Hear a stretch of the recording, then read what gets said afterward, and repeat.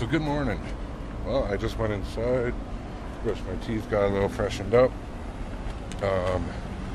Went and they have a cafeteria here at the Laredo terminal, and went up and got a beef and potato tacos. They're pretty good.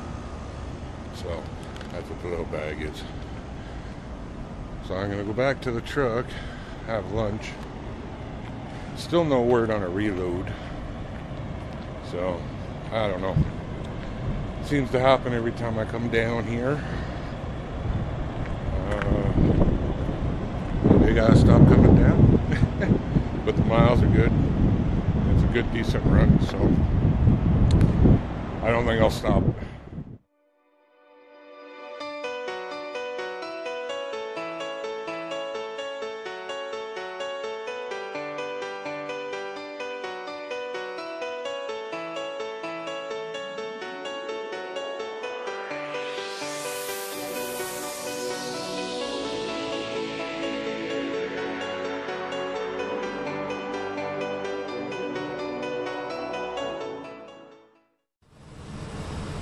Yeah, so here I am back at the truck. I was just talking to work, my dispatcher.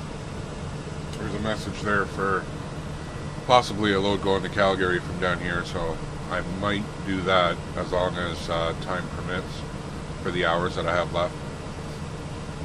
But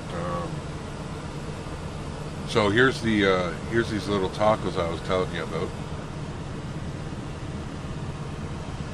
They're actually really good. They put a beef and potato mixture with spices inside, and then they grill the taco actually a little bit. It's pretty good. Some pretty tasty Mexican food. Well, you're so close, so it's pretty authentic, but it might be Americanized a bit, but I doubt it. So we're gonna wait for that, figure out what's going on. And maybe we'll be running to Calgary, so see how things go. So we managed to get rolling today. It was either sit for another day or take this load. So we got to go more southeast into Texas. I know most of you think that Laredo, it's not much deeper you can go. Well, you can. And we're about to. We are on the US 83. We're going to, what is it again? Salcaco, something like that, Texas. I'll figure it out, and I'll tell you guys later. And we're maybe, I don't know, half hour out of Laredo. If you look to the right, half a mile to the right, and there's Mexico. And that's how close we are right now to Mexico. We're going to be running down along the border almost all the way to this little town that I can't pronounce.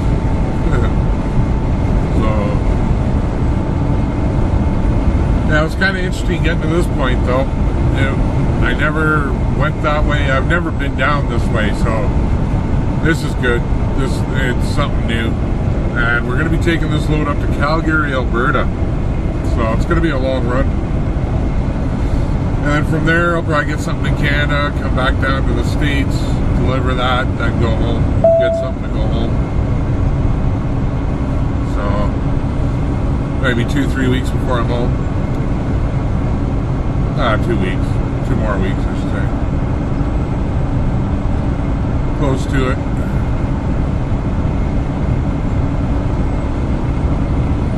So far, this section isn't bad to drive on. It's a typical U.S. highway. You know, 2 lanes. I mean, it's not quite even. You're rocking a lot on it, but it's not too bad. We fueled up at the Flying J there in Laredo, just because there is a couple truck stops that I saw down this way a little bit. But are you taking the ramp? Oh, geez.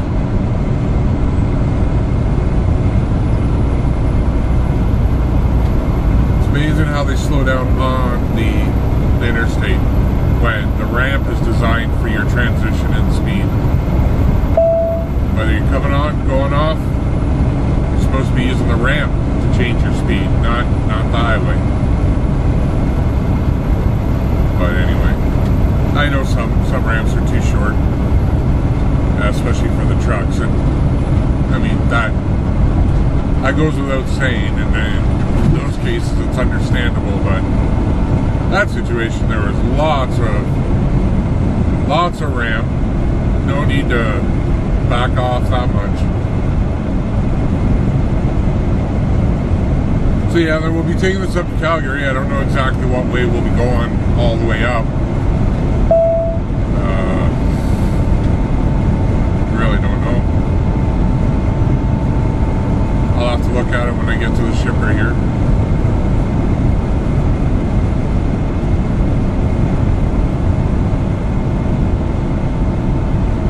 It's nice down here though, it's not too bad. It's kind of, I think it'd be pretty fun to take some off-road vehicle, even a quad or, you know, a Jeep or a truck or something. Just go out where there actually isn't any paths and just try to make your own. I think that'd be pretty fun. And these long, stretched out areas where it's just, I guess, wildlife. I want to say forest, but I mean, it's not really a forest. They are little trees, but bushland? I don't know. It's not a desert. What would you call that?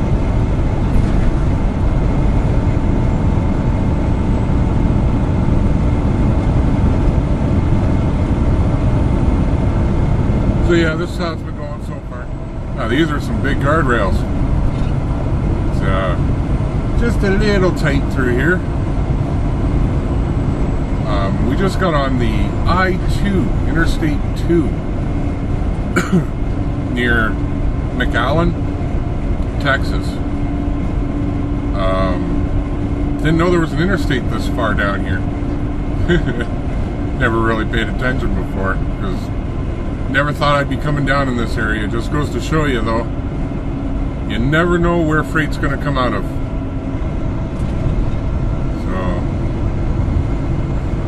But so far the trek down hasn't been bad. Pretty good. I saw a Jeep with these rims that are exactly what I'm looking for. I mean, I thought I had the rims that I wanted for the Jeep already picked out. They were their Works is the brand I was going to go with. Nice black red design, but I saw a girl driving a white Jeep that had these black rims with a little bit of a red accent, and it had these nice chrome oversized rivets around the edge. Not like a bead locker. It wasn't a bead locker, it was just part of the rim.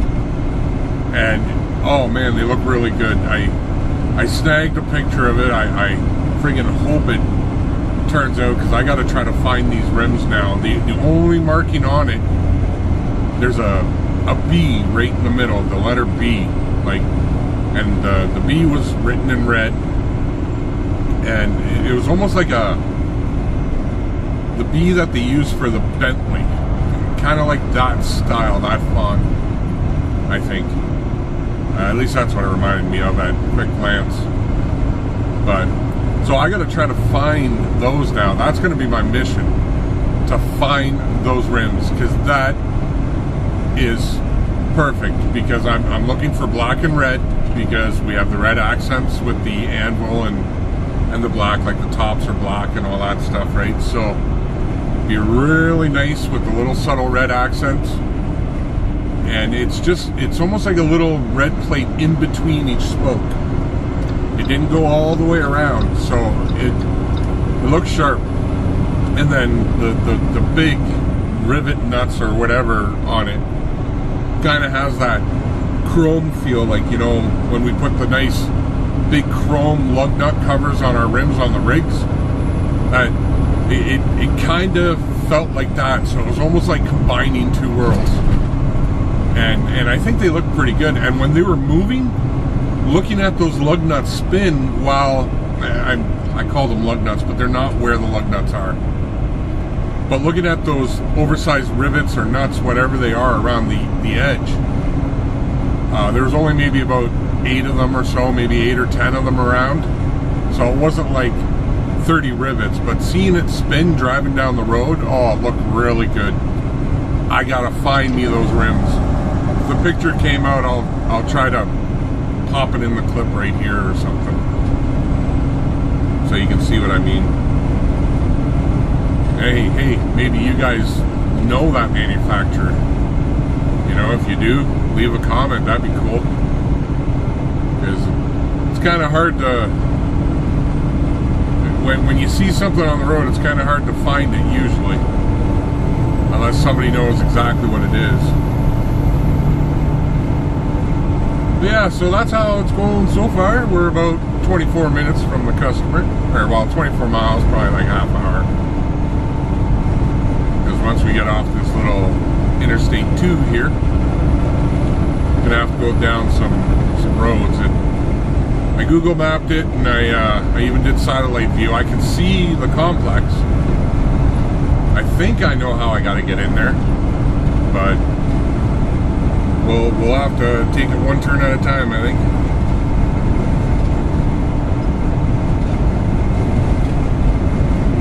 So yeah, this is McAllen, Texas. Looks pretty built up, you know, like really new school for kind of being in such an old neighborhood. Most of the towns I drove through recently, you know, your typical off the beaten path towns, you know. A couple little stores here and there with, you know, some buildings that you don't know how they're still standing, you know. And a lot of the houses looking that way. But this is all new development, so must be a lot of commerce here, or industrial somewhere, to be able to support all this with residents and whatnot.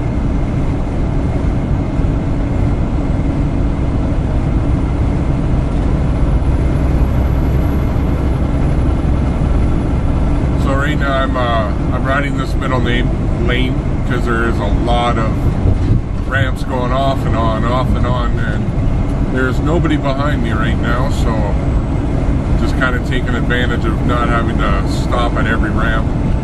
Well, not stop, but slow down. So number 2 east is what we want to stay on there. I don't think I've ever touched this interstate ever. Nope, not ever. Somebody got married over there.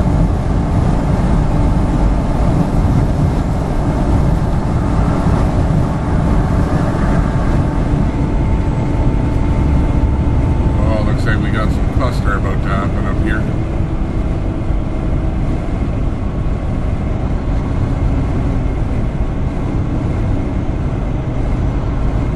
Oh, and this truck, look at it, look, making me brake.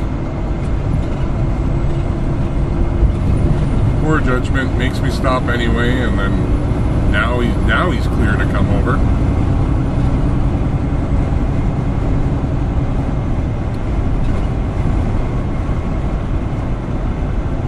See, it's just something four-wheelers don't think about, you know. The safest place driving around a truck is to be behind them, not in front of them, you know, not even beside them. It's behind, because if he has to slam on the brakes, you will, if you're paying attention, your vehicle will definitely be able to stop it in half the distance that he does. If you put that car in front of the truck, oh, it just doesn't work. That math is not right. So bad things happen, and all your remainders will be all over the floor, all over the highway, the interstate. Here's something I never could comprehend. Here's a guy on a little crotch rocket. He's got it stretched a bit. No helmet. I know there's no law here in Texas for making it mandatory to wear a helmet, but even if it's not mandatory, like, me personally, I would wear it. I couldn't imagine wiping out, like, at this speed, 60, 65 miles an hour. You basically have increased your chances to 80% that you will not live. Suicide, in my opinion. I don't know. I like bikes, don't get me wrong, I love them. Crotch rockets aren't my style, but I can appreciate it. I like the cruisers, not necessarily Harley or anything like that. I kind of like the, I like Victories. I like the 8-ball and the, what's the other one? The hardball.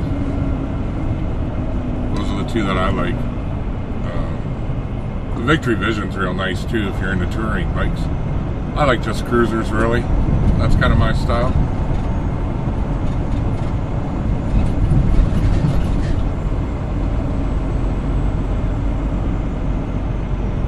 But yeah, wear a helmet.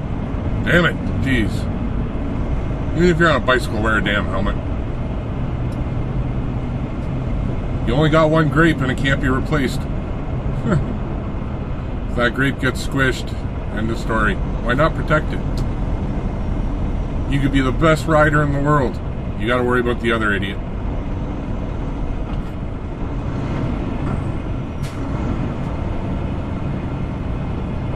So that's my safety tip for today. Obviously, just my opinion.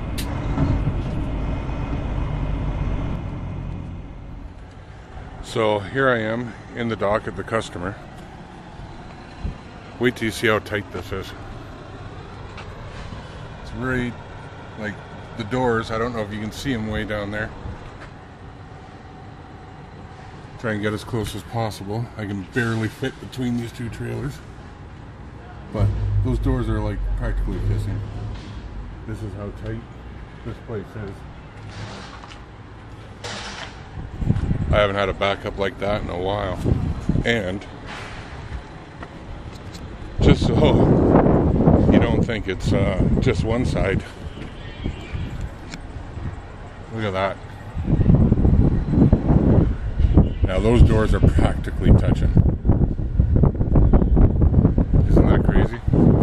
That's a tight back end. I haven't had one that tight in a while. I mean, there's no room for air at all. Zero. Zip. Oh well. We got her done. No damage. And we're signed in. Just waiting for them to load me up. And we're good to go then. Just gonna start it up, put some AC on. There we go.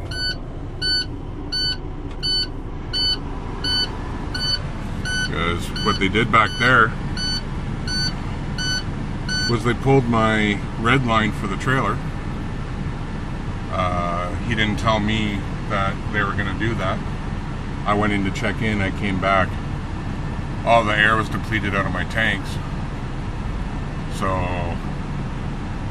and my red valve was pulled on the trailer. Usually when I'm docked into a place like this one, it's sloped back like this so that we're sitting up, the tractor's sitting higher up. I won't use my trailer brakes, I'll just use the tractor because the trailer's resting against the building. It's not going anywhere. So that's kind of what I do. But so what happened is he came over, undid my red airline for the trailer, and what that does is that puts the spring brakes on the trailer. So I guess it's their policy here, which isn't out of the norm. I mean, it happens. But I wish he would have told me that they were going to do that, because then I would have just pulled the trailer brakes. Because when he popped that valve off, I guarantee you there was a sudden gush of air. And then my tractor's own safety mechanism popped my trailer brake here. So see how it's pulled out? I didn't have this pulled out when I went in. So, and then they put a little glad hand lock on so we can't reattach and take off without their permission, I guess. It's a safety thing. Yeah, I'm sure you've heard the stories of forklift guy in the trailer and the driver goes to pull out or whatever. When your trailers are this close together, you can't put a dock light. So, yeah, I guess that's their safety thing to make sure you don't leave. But, so we're going to sit and wait. And I got to figure out how to get out of here and where we're going. Because we came in the wrong way, clearly. So here we are, Edinburgh, Texas, at the Flying J. We're all parked in for the night.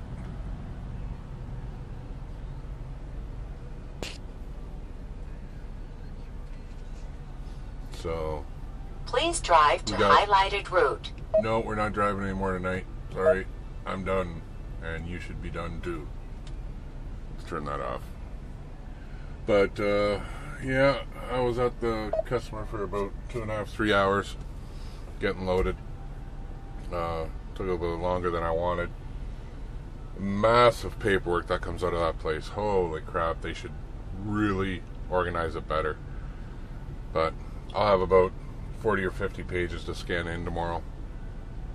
That's just crazy how they organize their paperwork. It's basically a bill of lading and a customs document for almost every box on the trailer.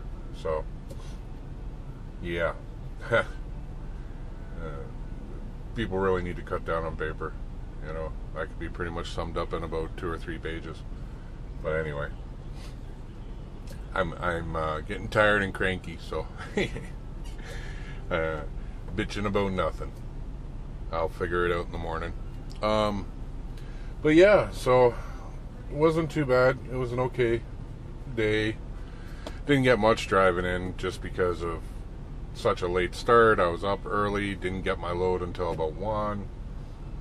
And then by the time I hunted around for an empty and all that, and then I had to kind of go 6 miles out of the way to fuel, because on the route to where I was going, there was no fuel stops there for the 3 hours. I wasn't going to make it. There are fuel stops coming back because I'm coming a different way back, but so that went all right. You know, the good news is 12,000 pounds going up to Calgary. So that's like 2,500 miles with only 12,000 pounds. That'll be good day for fuel mileage. And that's important. Very important. 2 things you can control. Your miles per gallon. You can't control the weight, but you can control your miles per gallon by driving correctly according to your truck, whatever she likes the best. You'll figure it out after you do runs and try different things, but you'll figure out what she likes.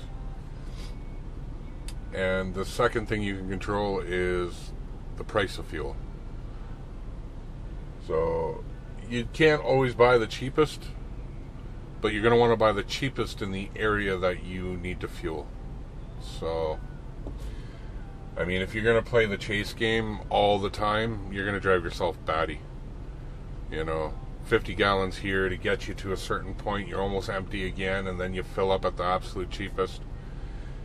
You keep doing it and keep doing it and keep doing it, you're going to lose your flipping mind.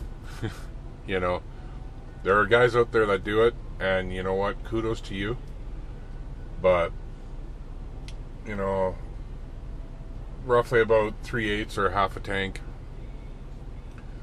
I'm pretty much hunting in that area, wherever that vicinity is going to be. I'll be looking at the fuel prices in there and just grab the cheapest one from that point. So, but I'm rambling on again because it's the end of the night. I think I need to get something to eat, and I'm going to do some editing. If I can stay awake, I might watch some TV or some YouTube. I think some guys got some new videos up, so I'll check them out. And we will see tomorrow. I was going to do head cam today, but by the time I got out of there, it was pitch black. It was dark, so that footage would be useless. All you'd see is the dash lights, really. So tomorrow, maybe I'll find a stretch there where I can set her up, and we'll get some more head cam footage in there. But for right now, I'm signing off.